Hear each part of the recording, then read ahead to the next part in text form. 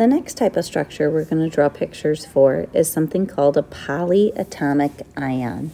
If we kind of break down this term, polyatomic ion, poly means many, atoms, and then an ion is something with a charge.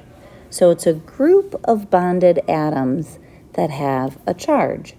They're made up of nonmetals only, so they bond covalently. It's very confusing because you're talking about an ion, something with a charge, but the things that we're going to be bonding together in these pictures are made up of nonmetal elements only, and nonmetals bond covalently. So when we go to draw these structures, they're going to look more like these with the lines in between the atoms than they are going to look like these where they have the no lines, right? No line bonds. Where it will look kind of a little bit like both. You'll see as we do these, okay? Most polyatomic ions are going to be anions, so those are going to be the ones we're going to focus on.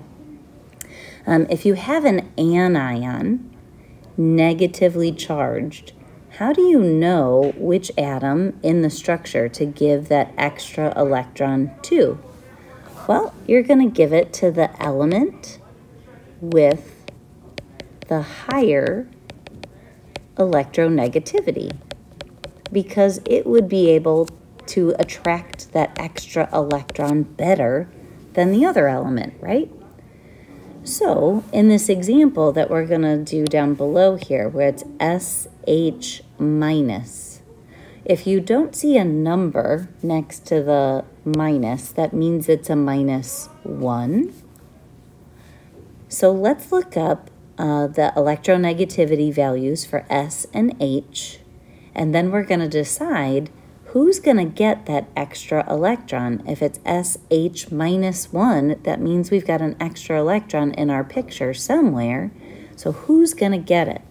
If I look at my electronegativity value chart from before, right here, and we compare sulfur, 2.5, to hydrogen, 2.1, sulfur can attract electrons better than hydrogen can.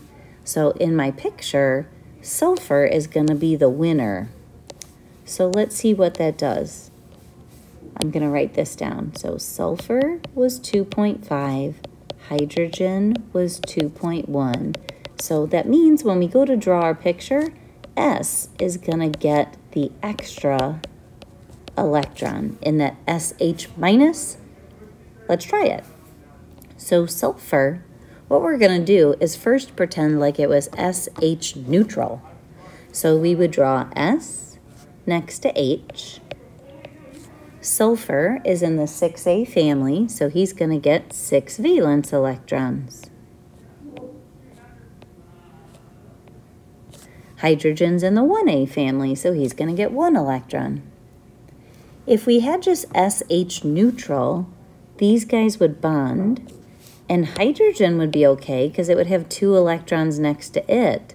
But sulfur would not be satisfied with that because he would have 2, 4, 6, 7. He's got that lonely dot over there on the side, right?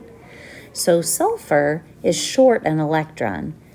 SH neutral would not exist for that reason. It's not stable. It doesn't have the right number of electrons.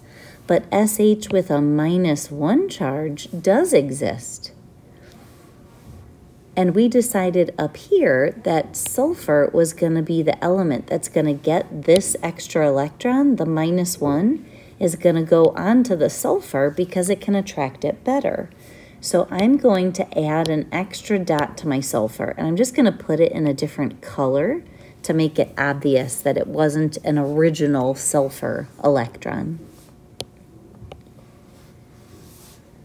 You know how when we drew ionic structures before, we put them in brackets with a charge? We have to do that here as well because we don't just have SH neutral, we have SH minus.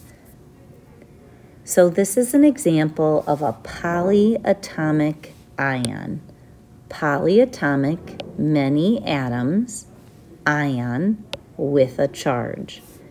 We draw the structure. The picture is going to look like a covalent sharing of electrons because hydrogen and sulfur are both nonmetals.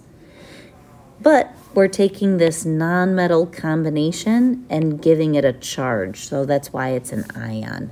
It's kind of confusing to have ions bonded covalently.